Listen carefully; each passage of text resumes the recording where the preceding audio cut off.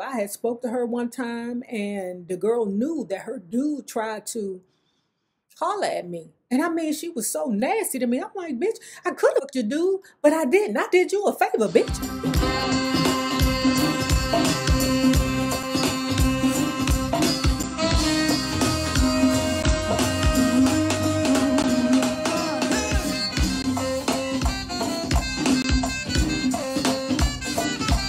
Well, hello there, love bugs. Hello there, Bellas. If you have not already done so, please hit the Patreon link below and or the join button here on the YouTube. And for a small monthly fee, you babies, yes, you can be privy to all the shenanigans before the YouTube gets it, if the YouTube gets it. Speaking of the shenanigans, for all the paying members, I need you to go to our community wall and check out what I just posted, because I need an answer. The same thing for all my Patreon members. Please go on over there and let me know what you think. Now, let's continue talking about Latoya Jackson. Bye, Latoya Jackson. Working for Joseph, Jack couldn't help but notice how we kids had little to do with him. He was mildly appalled. Why do you treat your father the way you do? He often asked me. He's only trying to help you. Joseph's abusiveness was a shameful family secret that I couldn't bear revealing to anyone then, so I always changed the subject. Besides, not knowing much about dysfunctional family dynamics at the time, I still wasn't sure if my siblings and I weren't somehow responsible for his behavior. So anyway, I was messing with this young lady, and she was the oldest daughter too. And one thing she said to me that made me like instantly fall for her. What this young lady said to me was, man, I just felt that all I was a babysitter. She put into words what I had always felt like. So it took me maybe to my 30s to know that I wasn't the only person to feel like that. You don't know yourself until you see yourself. Before long, my father gave Jack more responsibility in handling my career. In 1985, Jack independently arranged for me to discuss some possible film roles with Sam Weisbord, president of the powerful William Morris Agency. Though the meeting proceeded smoothly, I was nervous about being there. I knew Joseph would explode if he found out, accusing Jack of sneaking behind his back. Mr. Weisbord, who'd shepherded the careers of stars such as Loretta Young, seemed to like me. We groomed all those women, he said, pointing to several portraits on the wall. But you already have what it takes. Then he turned to Jack. I worked with her father many years ago in connection with the Jackson 5, so I have to warn you, we can work with Latoya only if he is not involved. I'd suspected many people in the industry felt that way about Joseph, but this was the first time I'd actually heard someone say it. The two men asked that I leave the room so they could confer alone. When Jack emerged from the office, he appeared upset. What did you talk about? I wanted to know during the drive back to Encino. According to Jack, Mr. Weisbord said to him, she's obviously a battered child. I know. Latoya, Jack asked intently, be honest with me. Have you ever been battered or abused? No, I replied. Does your father ever beat you? Of course not, Jack. Why would you ask such a thing? He does, Latoya. You're lying to me. Don't lie. I thought my act was convincing, but Jack didn't buy it. Jack, having yet to witness one of Joseph's raging fits, was shocked. I can't believe your father did that. He said to me incredulously, forget it, Jack. That's how he is. You have to listen to me. I don't want to go through this again. I tried to make him understand. My parents won't let me live away from home. If you try advancing my career, it will only blow up in your face. Mother and Joseph pretend they want me to succeed, but they really don't, especially Mother. This part right here, it gets a little, okay, girl, wait a minute, girl. I see you, girl. Now, I was riding with you from the beginning to this part right here. This part right here, I'm going to have to look at you a little sideways. The older I got, the more she treated me like a little girl. tightening her grip. She'd spent her entire adult life being a mother. Nothing was more important to her.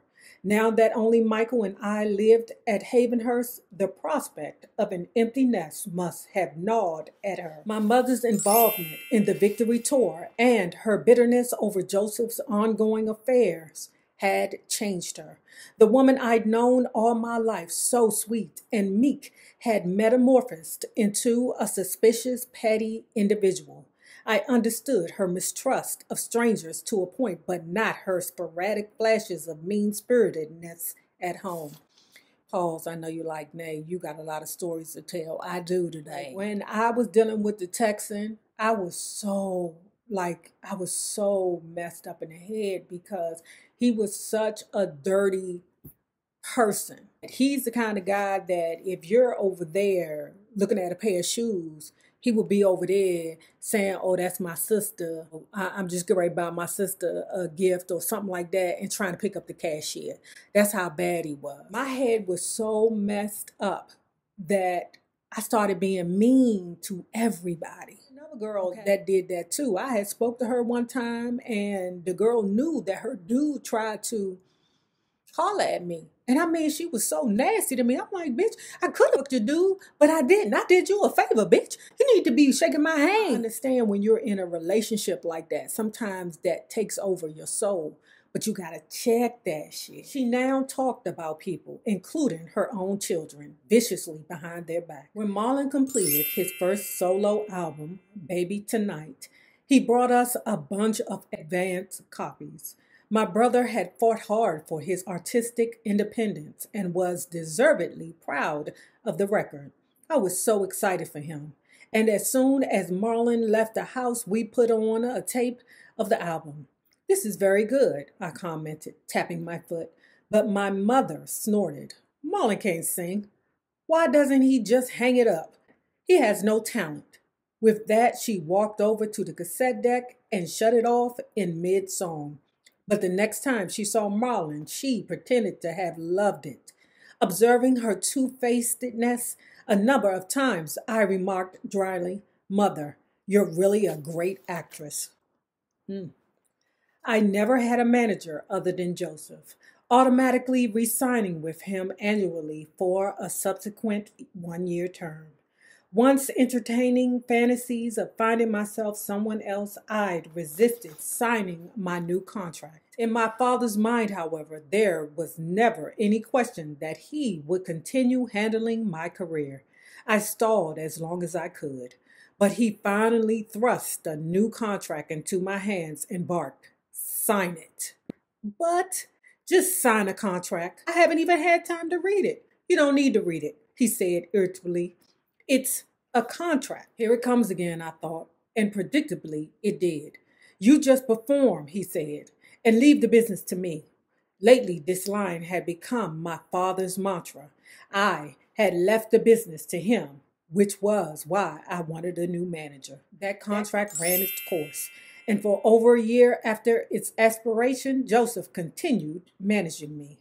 Even Mother seemed to realize I had to break away, advising, get away from him. He's no good. Get a lawyer, which I did. Joseph knew I was unhappy, a fact underlined by the flurry of registered mail letters my attorney sent to him stating my refusal to renew the agreement.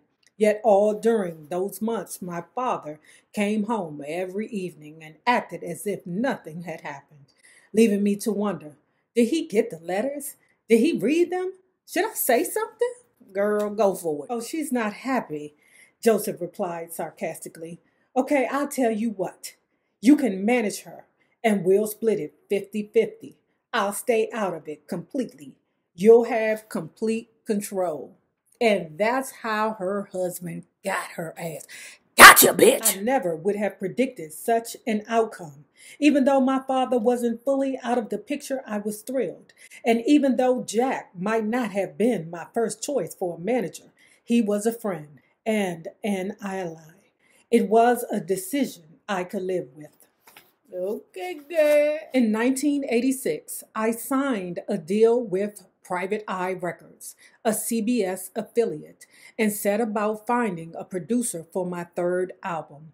This was the first time I and not my father got to determine who I'd work with. One of the people at my new label, Danny Davis, suggested I meet with Phil Spector, whom he knew quite well. Of course, that's Trick. That's Trick. Who's this, Danny Davis? He not your friend, girl?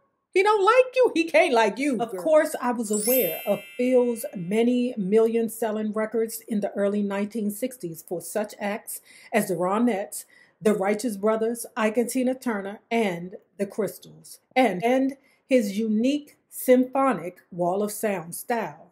He'd also produced the Beatles, Let It Be, and albums by George Harrison and John Lennon in the 1970s. Since his heyday, though, Phil had recorded only John's widow, Yoko Ono, the punk group The Ramones, and one or two others. His taste certainly seemed electric, and he was a legend with a capital L.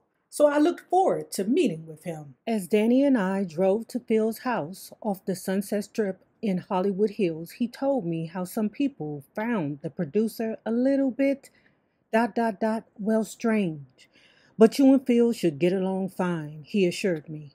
I had no reason to feel apprehensive until Danny pulled onto the circular driveway.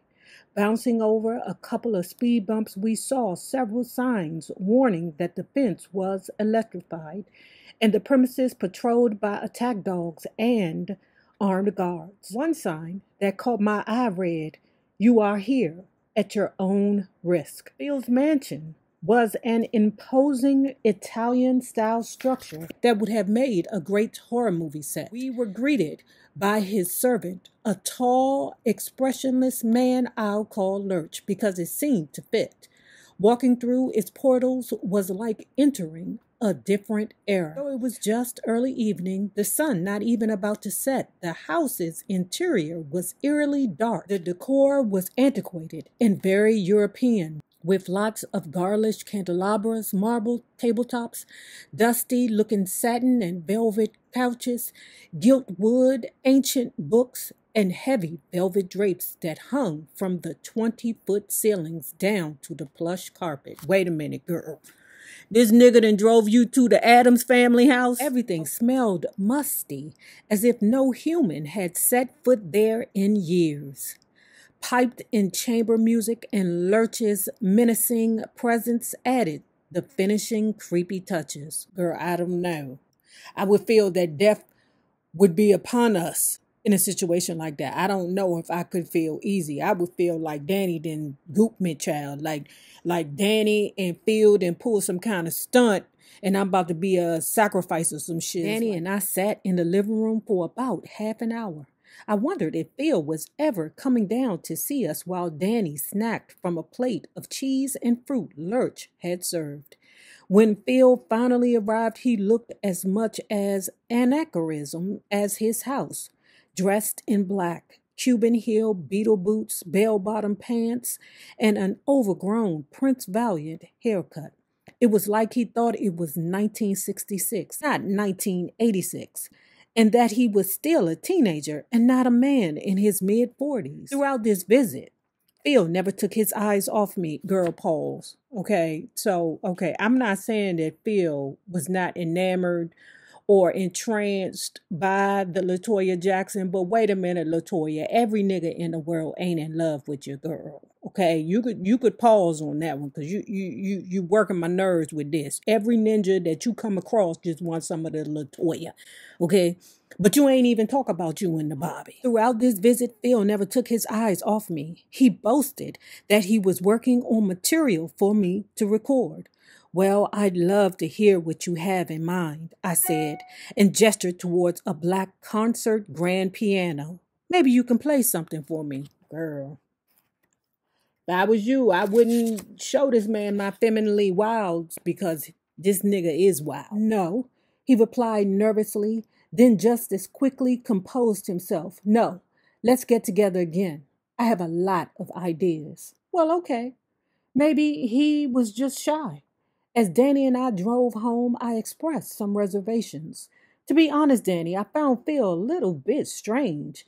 Again, he told me not to worry, that the producer was adamantly eccentric, but in no way dangerous. Okay, Danny, if you say so. The next day, Phil called me at home. Listen, Latoya, he said intensely, I want to work with you alone. I don't want anybody from the record company to come. Just you and me, the two of us. We'll get a lot accomplished. That evening around dusk, I drove to his house by myself.